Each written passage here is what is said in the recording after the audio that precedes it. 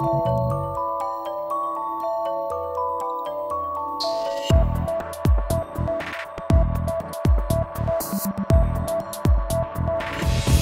the University of Lausanne, we are interested in the evolution of plant reproduction.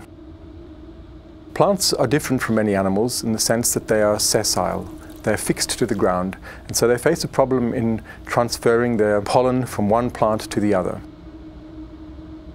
Many plants have evolved special ways of achieving this transfer of pollen between individuals.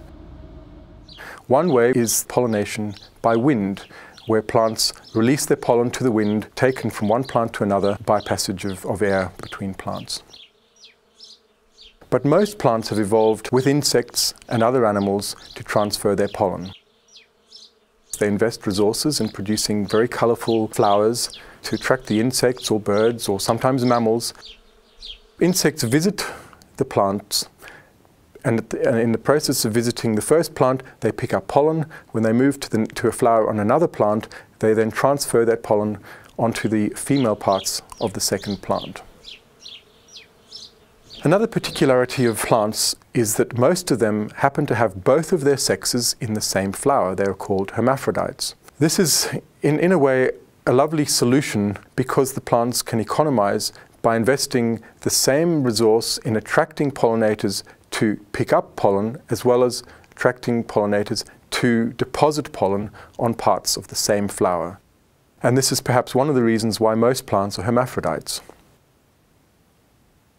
However, hermaphroditic plants also suffer another challenge, and that is that because they have both of their male and female parts within the same flower, this leads to the possibility of self-fertilization, the transfer of pollen between the parts of the same individual, leading to the possibility of the production of inbred progeny genetically weaker than progeny produced by crossing two individuals.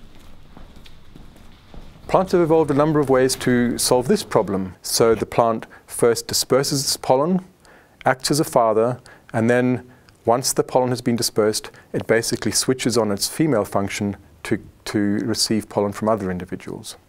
Another way is for the plant actually to evolve separate sexes. Instead of being hermaphrodite, the plant becomes either male or female. It acts either as a father or as a mother, and that way it avoids the problem of self-fertilization. And it's this basic question that we're particularly interested in our research at the University of Lausanne.